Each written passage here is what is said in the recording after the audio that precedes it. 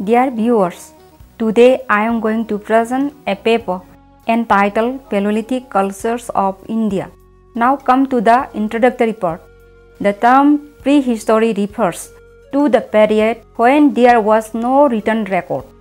Understanding and reconstruction of the life ways of ancient men during that period is based on the analysis of the material remains of their activities such as tool making, animal hunting, food gathering, etc.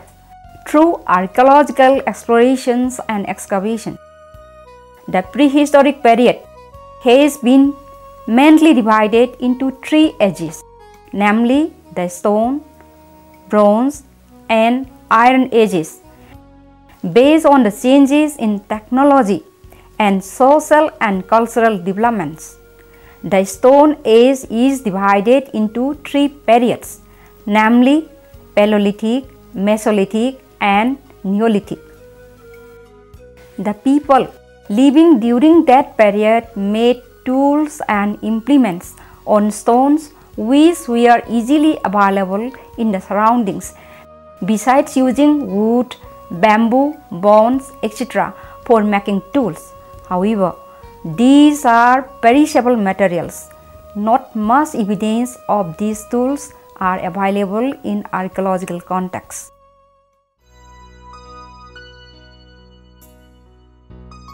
Now come to the another point, Paleolithic culture of India.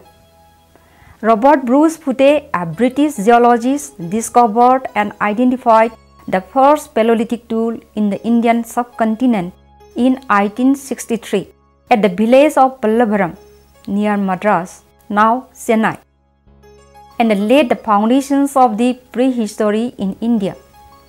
Since then, prehistoric archaeologists have located hundreds of prehistoric sites in different parts of India and are attempting to understand the life ways of prehistoric people.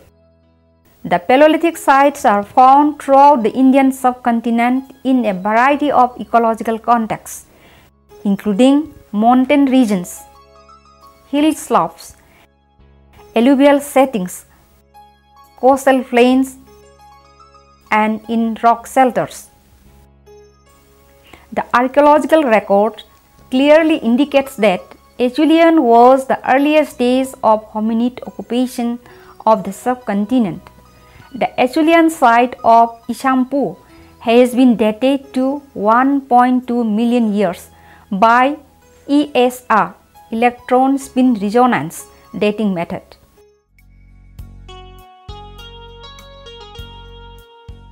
Now come to the next point, the Lower Paleolithic cultures of India.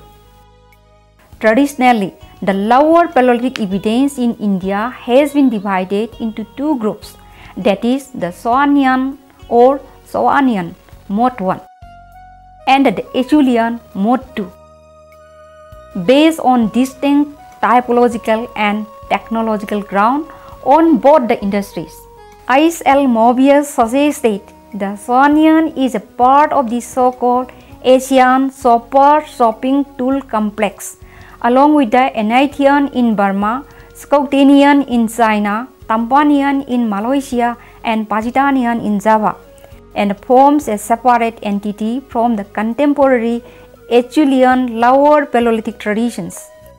However, recent studies show that most of the Mode 1 evidences postdate the Mode 2 assemblages in India. Now come to the Saonian culture. The Saonian culture, termed after the river Saon or Soan, a tributary of the Indus, came into limelight through the Yale-Cambridge expedition led by H. D. Terra and T. T. Patterson in 1939. The evidence of this culture is found at a number of sites in the Shivalik Hills in northwest India and Pakistan. Three developmental stages of the Saonian culture have been distinguished on the basis of the artifacts found in the river terraces and correlated with the phases of the fourfold Pleistocene glaciations identified by them in the Himalayas and the Shivaliks. The earliest stage of the sequence on Terrace 1 was found in the boulder conglomerate of the second glacial age in the Potwar Plateau. In the same deposit, though at discrete localities, Acheulean artifacts were also located. The Terrace 1 was dated to the second interglacial age, and the faunal remains from this deposit include horse, buffalo, straight tusk elephant and hippopotamus, which suggests an environmental characterized by perennial water source, tree vegetation and grass steppes. The Terrace 2 with gravel at the base and loess on top, dated the third glacial period, yielded Acheulean and late Zone A industries from the basal gravel, which are comprised to refined pebble showers and Levallois flakes. The late Zone B industry, characterized by Levallois flakes and blades with complete absence of Acheulean elements, was found overlying the level of loess and the fauna, horse, bobbies, camels and wolf of this horizon. The divisions of Sohanian, that is early Sohan, late Sohan A and late Sohan B, and their correlations with the climatic situation were found invalid during the subsequent research carried out by British archaeological mission to Pakistan led by R. W. Dennell and Ice and Randall. Vidya-mitra has argued that the Sohanian terraces are the erosional features rather than depositional terraces and cannot be associated with any specific deposits and cannot be dated. However, investigations in the Indian Siwaliks appear to conform to observations of D. Terra and Peterson in Pakistan. 5 terraces comparable to those of the Indus Sohan in the Potwar region have been recognized in the valleys of the Satluj, Beas and Banaganga rivers in the Punjab, Himachal Pradesh region. Pebble tools of Sohanial style have been collected by B. B. Lal and B. S. Karir on these terraces. G. C. Mohapatra, who discovered both Sohanian and Acheulean sites in the Hoshiarpur Chandigarh sector of the Siwaliks, has argued that the Acheulean and Sohanian populations inhabited distinct environments, the former occupying the flat surfaces of the Siwalik frontal range and the latter occupied the dunes or valleys of the Himalayan flank. According to him, the Acheulean tradition cannot be older than 200,000 before present because it is only around this time that the range, Siwalik range or hills, became sufficiently stable to support human population. Now come to the Acheulean culture. The Acheulean culture is named after the site of Saint Acheul in France. Evidence of this culture has been found extensively in India from the Siwalik hills in the north to the areas near Chennai in the south. The Siwalik outcrops in Pakistan, India and Nepal have also yielded Acheulean materials. Acheulean sites are particularly densely concentrated and are richer in central India and southern part of the Eastern Ghats. Vidya-mitra has divided the excavated Acheulean assemblages into 2 stages of development, early and late, on the basis of typotechnology of the various Acheulean artifacts found across the country. The first and chronologically earlier stage is characterized primarily by such core tools as soppers, polyhedrons, spheroids, hand axes, a low proportion of crudely made cleavers and flag tools, predominant use of stone hammer technique and absence of Levallois technique, This stage is represented at sites like Singhi, Tilak near Vidya-mitra in Rajasthan, Sirki in Maharashtra, Hanski Baiswal Valley, Anakwadi in Karnataka, and Kottalayer Valley in Tamil Nadu. The second and later stage is marked by low proportions of bifaces, high ratio of cleavers to handexes, very high proportion of flat tools like scrapers, and extensive use of soft hammer, levallois, and discoid core techniques. This stage is best represented in the rock shelters at Vidya-mitra and open-air sites in Rajan district of Madhya Pradesh, Tirupati Valley in Andhra Pradesh, and Hansi Baiswal valleys in Karnataka. The raw material used for tool making varied regionally according to the geology of the area. Various raw materials have been utilized by the Acheulean cultural people such as dike basalt or dolerite in western Maharashtra, quartzite and occasionally quartz in most of the sites, limestone and occasionally basalt and granite in Hanski Valley in Karnataka, coarse grain granite in northern Bundelkhand.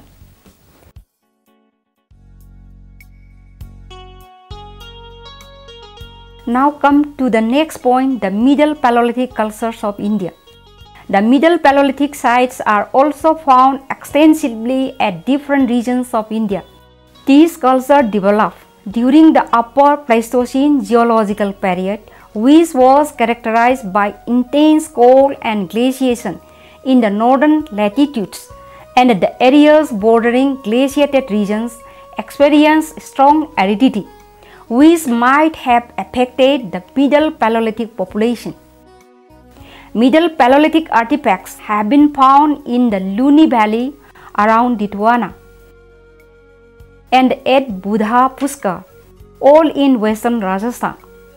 At numerous sites in the valleys of the Balan, at Son and Narmada and their tributaries in central India, in the Chotanagpur Plateau, the Deccan Plateau, and the Eastern Ghat.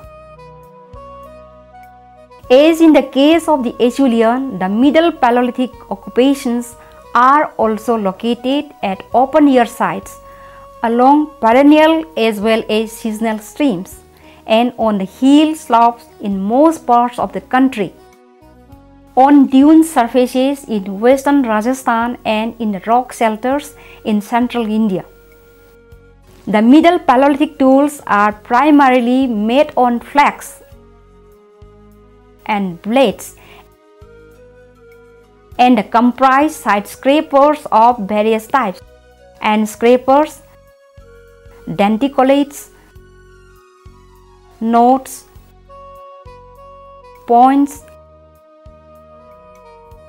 and borers. These artifacts are made by finely trimming the edges of the flax and blades. However, not much is known about the use of these artifacts. In these days, as compared to the preceding Acheulean phases, tools became smaller and thinner and lighter. In terms of technology, improvements in the techniques of removing flax from the cores, such as levallois and discoid core, can be seen. Significant changes in the choice of raw material for making tools also occur in this period, as the Middle Paleolithic population started using fine-grained siliceous rock like chert and jasper, besides continuing quartzite, quartz, and basalt. Some of the stratified Middle Paleolithic sites studied by various scholars are Samnapur in Madhya Pradesh and Kottalayer Basin in Tamil Nadu, Port Chauhal in 2006 suggests 4 features that distinguishes Middle Paleolithic assemblages from the Lower Paleolithic types. Number 1. A decrease in size of the artifacts. Number 2. A noticeable shift from large Acheulean bifaces to more smaller specialized tools. And 3. An increase in the prepare core technique. And number 4. A preference for fine-grained raw materials such as chert, jasper, chalcedony, flint, cryptocrystalline silica, and so forth. Some of the new types within the Middle Paleolithic toolkits are quartz, discoids, flax scrapers, borers, awl, blades, and points. Although these features are similar to other Middle Paleolithic assemblages in the Old World, the Indian evidence is typomorphologically and technologically distinct. This uniqueness compelled the earlier workers to attribute a formal name to some distinct assemblages from the type site of Nevasa, Maharashtra, as the Nevasian industry. The available chronometric data shows that the Middle Paleolithic assemblages persisted over a long period of time from the terminal Middle Pleistocene to the greater part of the Upper Pleistocene.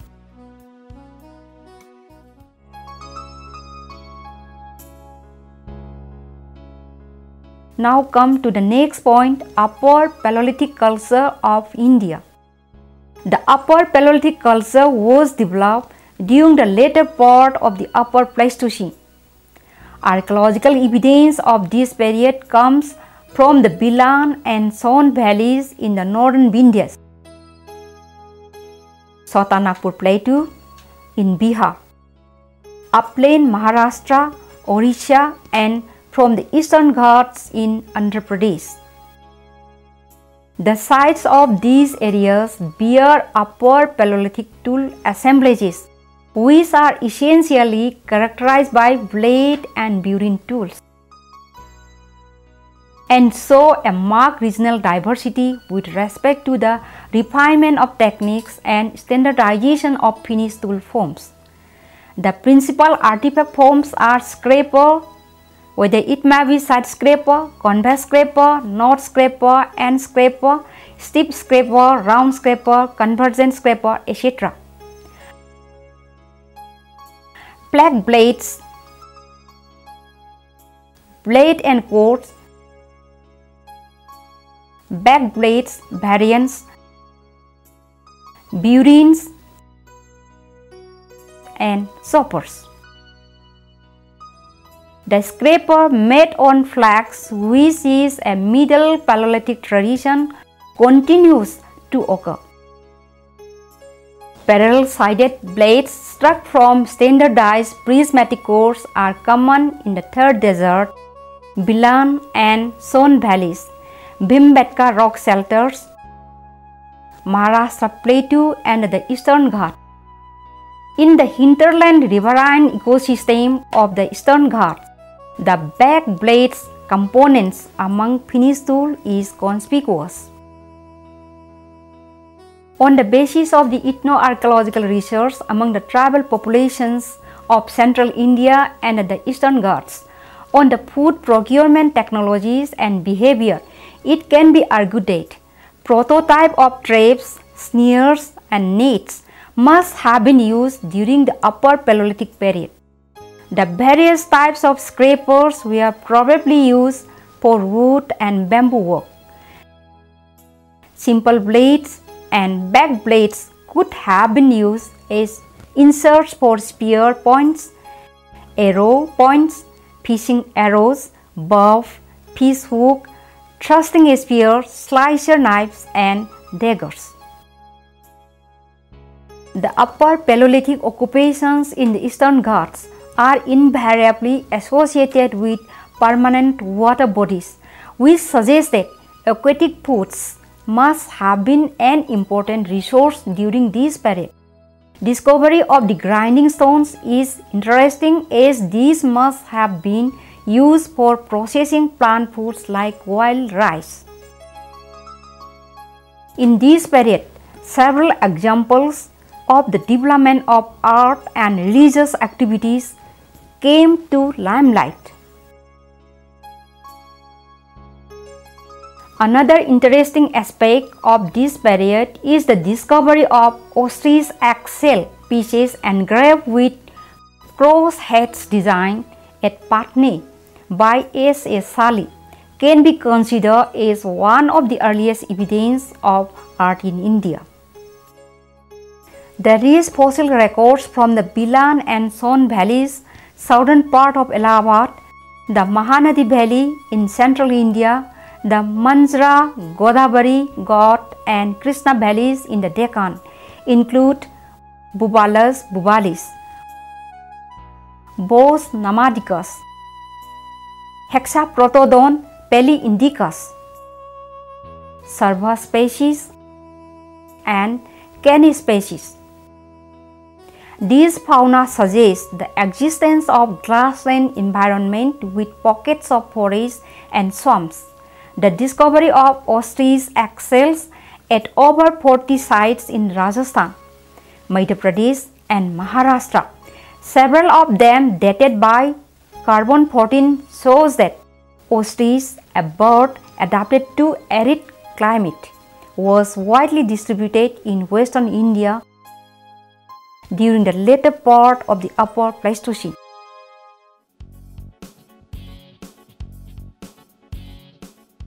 Now let us come to the concluding part.